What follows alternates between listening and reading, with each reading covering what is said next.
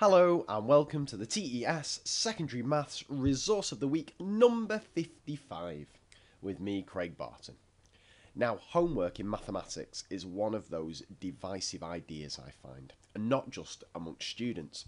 Many maths teachers that I know, including myself I must admit, struggle to see the point of homeworks that just ask students to do repeated practice over and over and over again. Now, I'm not saying that repeated practice isn't needed, but I'm just questioning whether my time is best spent marking these reams of repeated practice, and surely that's something that's better done in the classroom by the students themselves. However, I need my students to demonstrate to me in their homework that they can achieve these basic skills that allow them to move deeper into a topic, but at the same time I want to see something a bit more from them in their homeworks. So I'm guessing I'm asking for the impossible here, a homework that gets that basic practice in there, but also allows students to be creative and demonstrate a whole wide range of other skills. That can't be done, you may well think, as did I, but what about this idea? Uploaded by Jo Morgan, Pret homeworks. Now, she's kindly uploaded one of these to TES, and if you like the look of them, I'll show you how to get a bundle more as well. So this particular one is on averages, and it's a PDF file, and if I crack this open, it looks like this. Now, it's a very, very simple idea, but I reckon a really, really effective one. So this particular one on mean, median, mode and range, there you've got in this table here where it says skills, is essentially that. A way for kids to practice the absolute basic skills of working out mean, median, mode and range. Now, once they've done that, is there much point in them doing another table and another table? Probably not, I would argue. So now let's take it to the next level, because we've got another four aspects to this homework. We've got literacy, which is really nice and very important, and I might be tempted to say to the students, give me a one-sentence definition of each of those words, something like that, just to challenge them to make sure they know exactly what it means. Then I love this little bit as well, research. What does bimodal mean? Give an example. Just to stretch them a little bit further, get them interested and intrigued by mathematics, get them on Wikipedia, get them on Google, and then let's have a discussion about it in the classroom when after they've handed it in.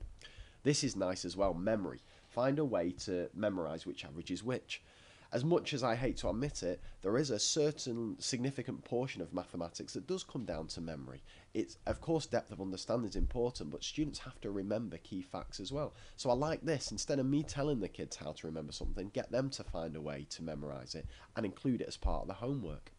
And then what you could argue is one of the most important things here, the stretch. So turning this homework on its head, instead of getting them to work out mean, median, mode and range, it's the classic find me 5 numbers that have, in this case, a mode of 3 and a mean of 6 and so on. Now, I would argue that that is an absolutely lovely and crucially effective homework on mean, median, mode and range to give to students. It's differentiated in the sense that you're wanting all kids to take on the basic skills, but then crucially kids have an opportunity, especially in the stretch one and the research one and the memory one, to really demonstrate to you what they can do. They can go as far as they want with this one. Now, it got me thinking that I would absolutely love a complete set of these to give to my students across Key Stage 3 and maybe into Key Stage 4. Unfortunately, Jo Morgan, who, if you haven't visited her blog and website, I highly recommend it, has kindly uploaded a load of these for free. So if you click on the web link that's part of the resource page, you'll get taken to a lovely little Pret homework page, and look at that, a load of ones on number there, and then if you fancy treating yourself, to a load of ones on algebra, and so on. A lovely bundle of homeworks there that I hope is going to grow and grow. So there's something a bit different this week. We don't often feature homeworks on the Resource of the Week video, but that caught my eye and I thought I just have to share that with you. And I shall be back with something completely different again next week. Take care and bye for now.